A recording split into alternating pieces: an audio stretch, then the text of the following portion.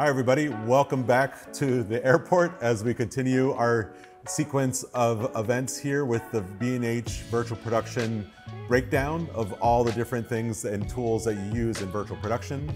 So today we're going to concentrate on image-based lighting, or IBL for short.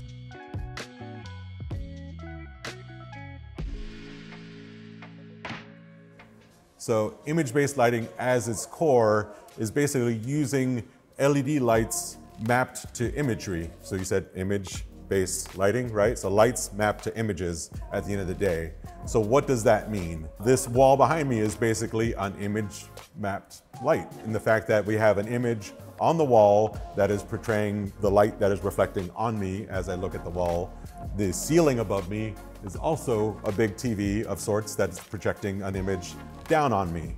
So the cool thing about that is that as all these lights, we have Vortex8s, Vortex4s, those are by Creamsource. We have some Quasar double rainbows arrays on either side here. And then we have our LED panels on the side and the ceiling and behind me.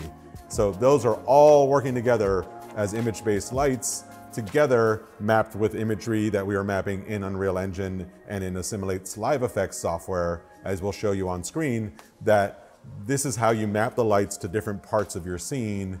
And then as the scene changes, the lighting on me will change.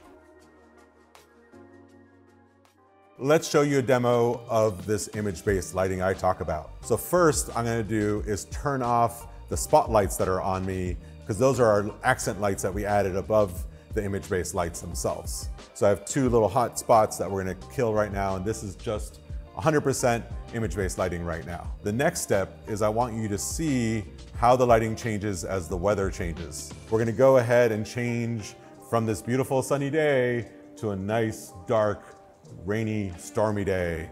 So as you see, we kind of adjust our Unreal scene, and as the scene itself is adjusting, everything around me, so you see the reflections in my glasses, in this water, like everything is changing with the image-based light.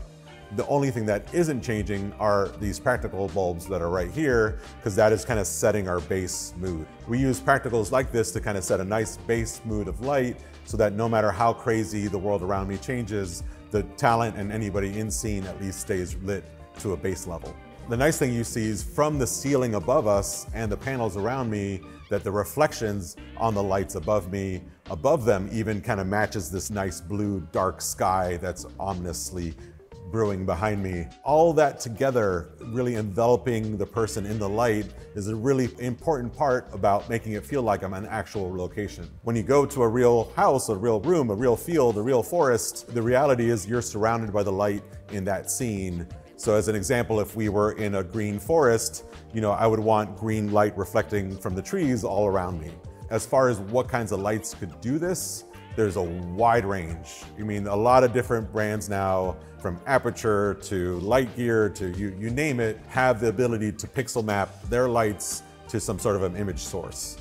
Some, like the Creamsource Vortex8s here, only have 8 cells across the whole light, right? We're not going pixel by pixel like a TV. We're really kind of chunking the light up into quadrants, because the reality is when it's further away, you don't need that level of detail. But let's say I was going to shoot something with a reflection really close to me, and I really wanted to make sure the reflection in my glasses was good.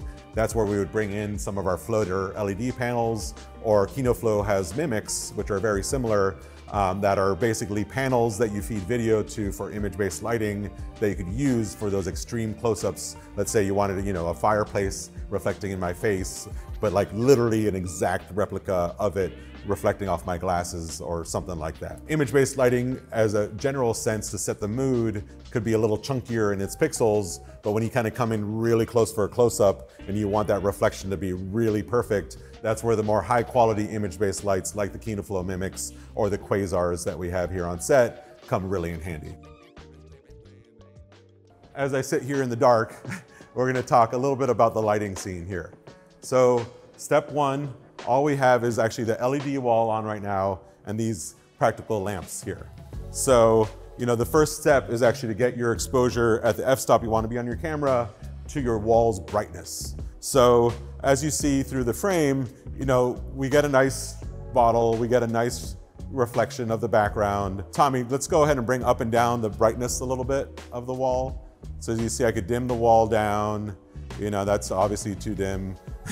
And then we could bring it back up to about where we were, you know, and yeah, as you see, that's the effect that dimming the wall has. Now, let's bring up the ceiling and side panels.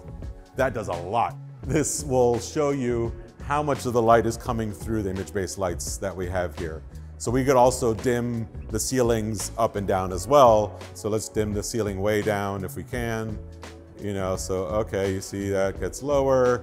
Maybe we want it brighter. I think I liked it, you know, better, a little brighter. So then the next step as we were building the lighting here is kind of adding a little more sparkle and light from the environment. So we're gonna bring up our Vortex8s and Vortex4 lights.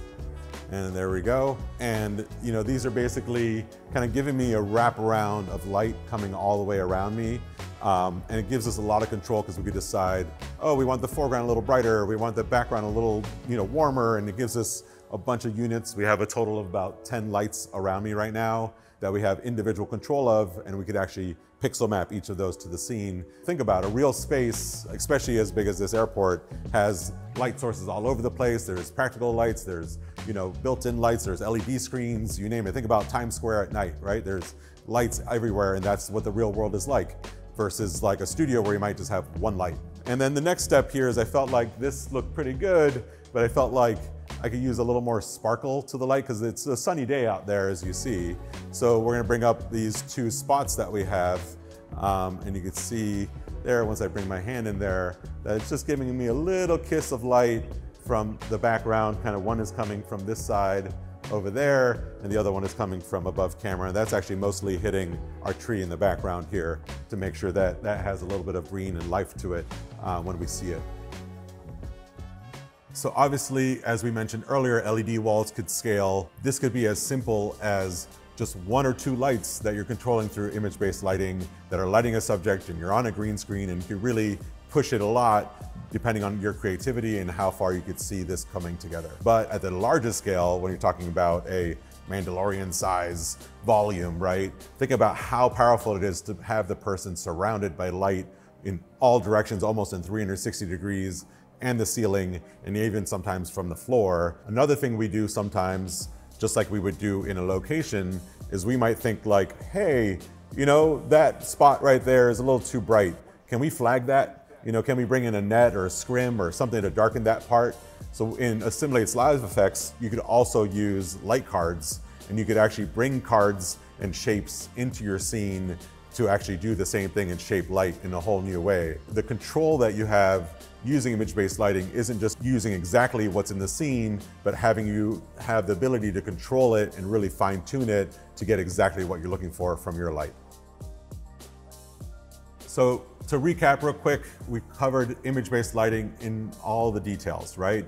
The different types of fixtures that you could use, the ways you could use it with an LED wall or with a green screen, and how you could use it yourself at home based on how your project needs to be lit. At this point, I think you have a pretty good understanding of the power of image-based lighting and the way that it can envelop a subject or a product in an environment, and the power that that brings to your productions. Thank you so much for joining us in today's episode.